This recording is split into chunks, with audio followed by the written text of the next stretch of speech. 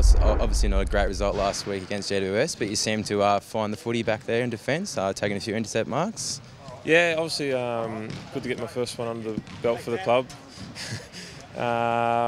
Really enjoyed it. Obviously a disappointing result, but yeah, it was just good to get out there because we've been training for so long and found a little bit of footy, which was good, and yeah, got to sort of play with the boys and really enjoyed it. Yeah, how'd you find it back there fitting in with the boys? Obviously a new team.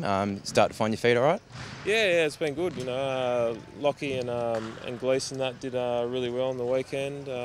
Jason Ashby, sort of a little bit challenging at times in that first half. There it was coming down a fair bit, but you know, sort of second half we sort of get back in the contest a bit, and we outscored them in the second half, so it was pretty good.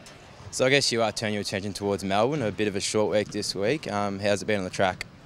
Yeah, really good. Monday we sort of did a bit of a recovery skill session, and then just out there this morning went through a bit of match stuff and a few scenarios and that. And the boys trained really well, so prepare well again this afternoon, and captains are on tomorrow, and be ready for Friday. So what are the key messages heading towards Melbourne? Obviously you've got Big Doors and Hogan down there. What's Egan been telling the defensive group to highlight this week?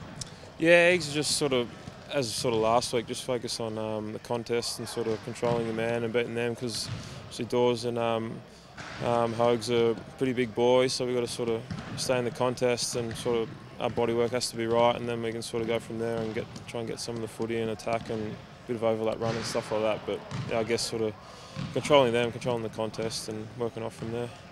All the best for the weekend. Thanks very much.